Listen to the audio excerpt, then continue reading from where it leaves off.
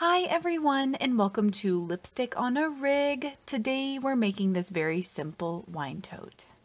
And this project is part of my one SKEIN challenge where I see how many projects I can make using only this skein of yarn. And so this is a size 4 medium weight acrylic yarn and the color is Eggplant.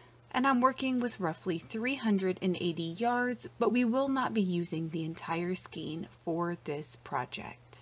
I'll also be using a size H or 8 or 5mm crochet hook. And we're going to begin by attaching the yarn to our crochet hook using a magic circle.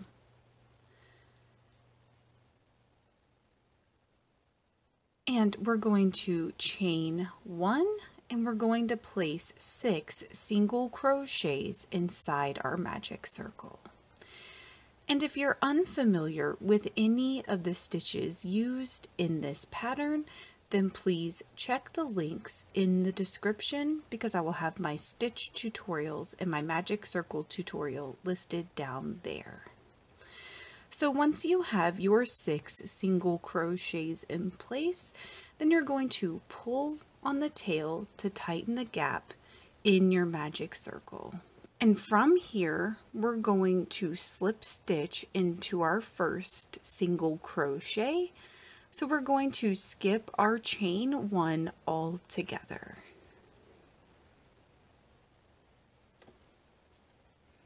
For row 2, we're going to chain 1 and place 2 single crochets in each stitch in our row, and that does include this first stitch where we placed our slip stitch. And we want to make sure that we skip the slip stitch at the end of our row, otherwise we'll be increasing by too much. So at the end of your row, you should have a total of 12 single crochets. And at the end of your row, you're going to skip your slip stitch as well as your chain 1, and you're going to slip stitch into your first single crochet stitch. From here, we're going to chain 1, and we're going to place 1 single crochet in our first stitch where we placed our slip stitch, and then we're going to place 2 single crochets in our next stitch. And we're going to repeat that alternating pattern, placing 1 and then 2 single crochets going all the way around our row. And again, we want to make sure we avoid that slip stitch at the end. So we should have a total of 18 single crochets when we're done. And again, at the end of our row, we're going to skip our slip stitch as well as our chain 1, and we're going to slip stitch into our first single crochet. To start our next row, we're going to chain 1 and place 1 single crochet in our first 2 stitches and then 2 single crochets in our third. And we're going to repeat that going all the way around our row. And when we get done, we should have a total of 24 single crochet stitches. And we just want to make sure we avoid working in that slip stitch. And again, at the end of our row, we're going to skip our slip stitch as well as our chain 1. And we're going to slip stitch into our first single crochet. We're going to start our next row with a chain 1, and we're going to place 1 single crochet in these first 3 stitches and then 2 single crochets in our 4th stitch. And so when we get to the end of our row, we should have a total of 30 single crochets. And again, we're going to skip our slip stitch as well as our chain 1, and we're going to slip stitch into our first single crochet. Then we're going to chain 1, and we're going to place 1 single crochet in our first 4 stitches, and then 2 single crochets in our 5th. And we're just going to repeat that pattern going all the way around our row. And when we get done, we should have a total of 36 single crochet stitches. And if you notice that your pattern is sort of starting to bend, you might want to just set it down and flatten it out. And that was our last row of increasing. So from here, we're going to begin a continuous loop pattern, which means we won't be starting and stopping our individual rows, but instead our pattern is going to act more like a spiral. So we're going to skip our slip stitch as well as our chain 1 and diving right into the back loop only of our first single crochet. We're going to place a single crochet. And we're just going to place one single crochet in the back loop only of each stitch in each of our rows. And you can see here that your rows should be able to flow seamlessly. Right here is where we transitioned. So your rows are just going to stack on top of each other. So go ahead and place one single crochet in the back loop only of each stitch in each row while we build the body of our wine tote, and I will meet back up with you at the top. And I went ahead and crocheted this for a total of 34 rows. So now we're going to create the handles. And so what we're going to do is we're going to begin by chaining 8. And then we're going to skip 8 stitches and we're going to place a single crochet in the back loop only of our 9th stitch.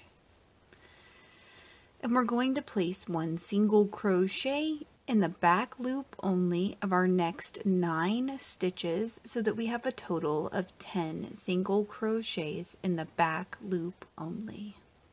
Once you have your 10 single crochets in place, then you're going to chain 8 again. And again, we're going to skip 8 stitches and we're going to place a single crochet in the back loop only of our 9th stitch. And then we're going to place one single crochet in the back loop only of the remaining stitches in our row until we get back to our first chain handle. So we should have a total of 10 single crochets here.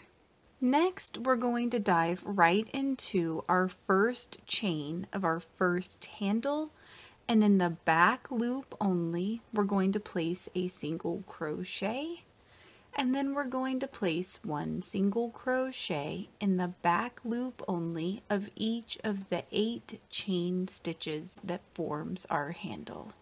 And once you get to the end of your handle, then you're going to dive right into your next single crochet stitch, and you're going to place a single crochet in the back loop only of it, and one single crochet in the back loop only of each of the stitches between your handles. So again, you should have 10 single crochets here. And when you get to your second handle, we're just going to repeat the process of placing one single crochet in the back loop only in each of the chain stitches that form the handle. And again, after you've placed your stitches above your handle, then you're just going to place one single crochet in the back loop only of the single crochet stitches between your 2 handles. And from here, we're just going to place one single crochet in the back loop only of each stitch in each of our rows to build the body of the handles. So you're going to be repeating this continuous loop pattern again for multiple rows until you get your handles to your desired thickness. And I crocheted 5 rows in total on top of my chains that formed my handle. So now make sure you're working at the end of your second handle so that both handles are even.